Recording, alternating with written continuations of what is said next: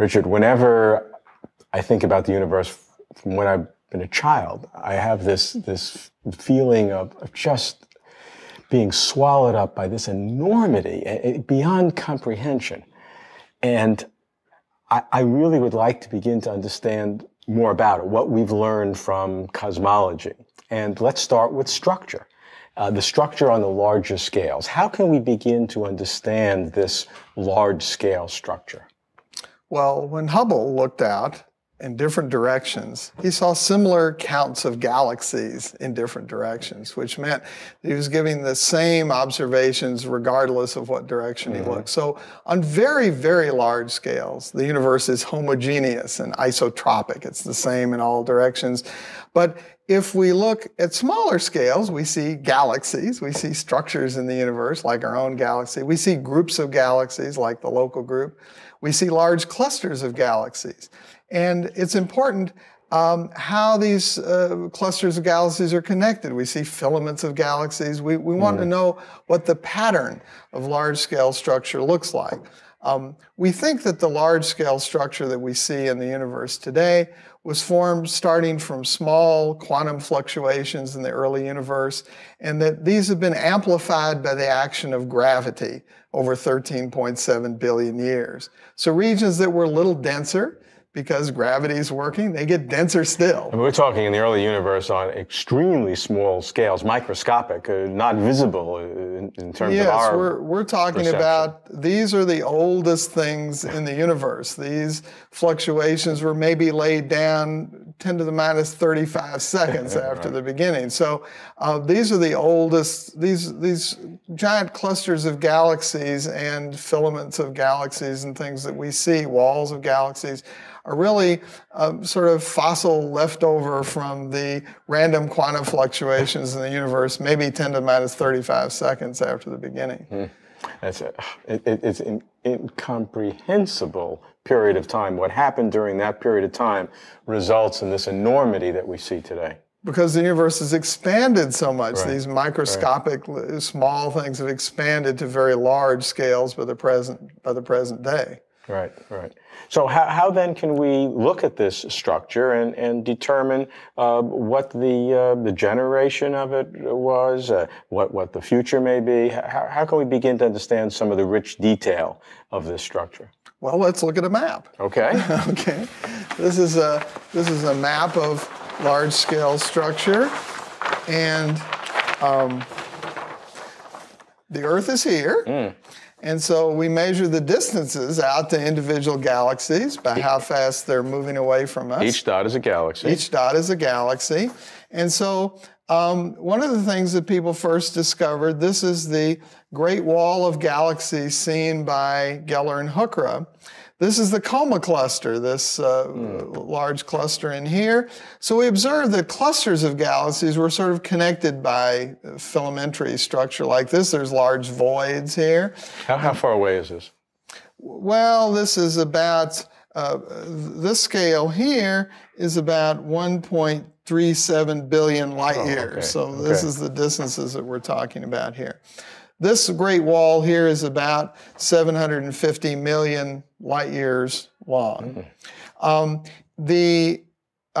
of the interesting questions about the Great Wall that my graduate student, Chang-Bom Park, did a big numerical simulation after the Great Wall was discovered and showed that our standard gravitational instability picture of gravity forming these structures was, in the then popular cosmological model, indeed able to explain very large structures like this.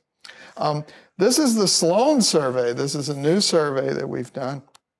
And this is the Sloan Great Wall of Galaxies. Wow. It's the largest structure that we found in the universe so far. And Mario Urich and I measured this to be 1.37 billion light years in length. It has over 10,000 galaxies in it. It has many large clusters here and groups, and this is a structure that extends over an enormous distance. The interesting thing is how these structures are connected in 3D.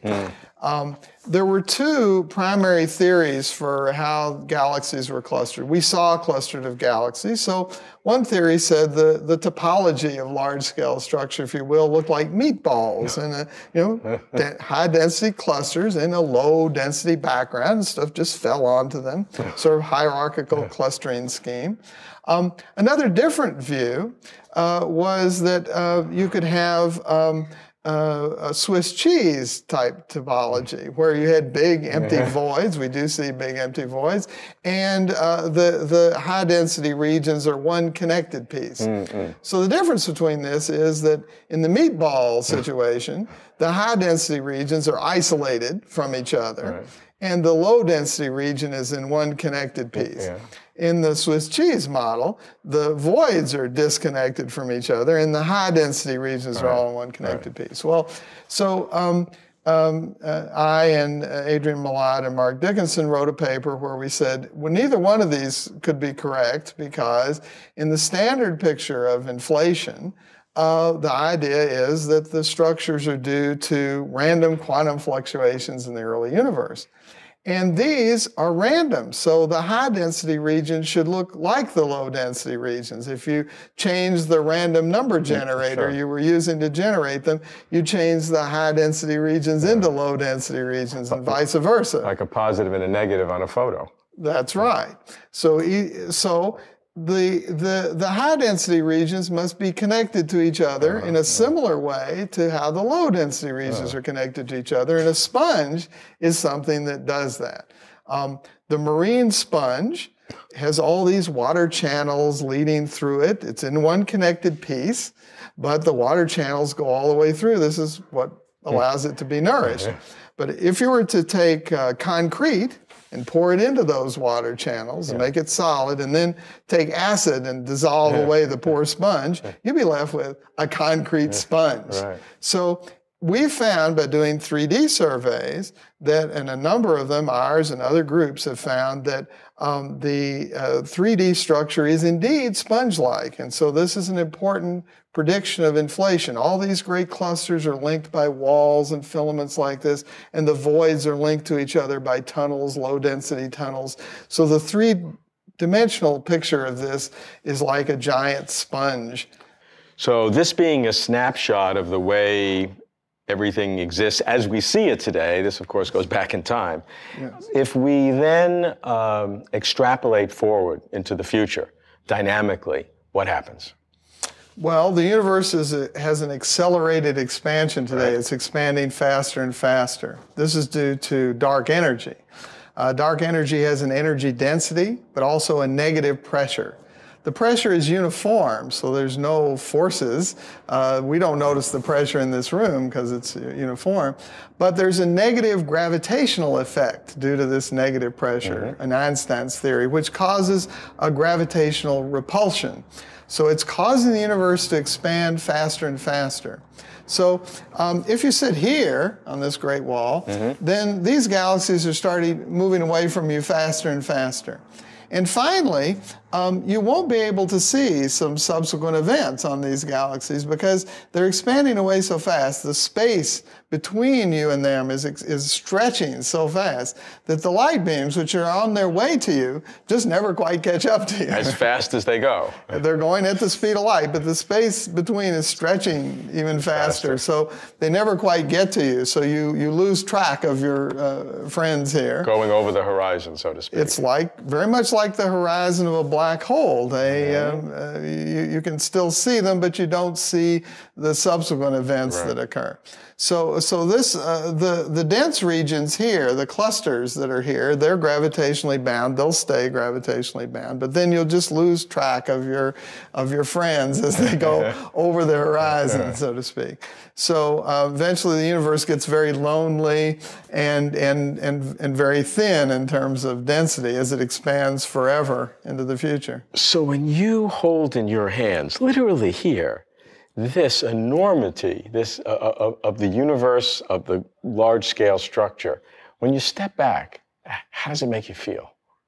Well, the amazing thing is that this, which is the largest thing that we can see in the universe, this magnificent structure, comes from a tiny quantum fluctuation in the very early universe, when the universe was very tiny, maybe 10 to the minus 35 seconds after the beginning. So this is a structure that's going to go on for a long time. It's been around it's been growing for 13.7 billion years. And yet it started off as something tiny at the very beginning of the universe. And it's grown so large and magnificent over time.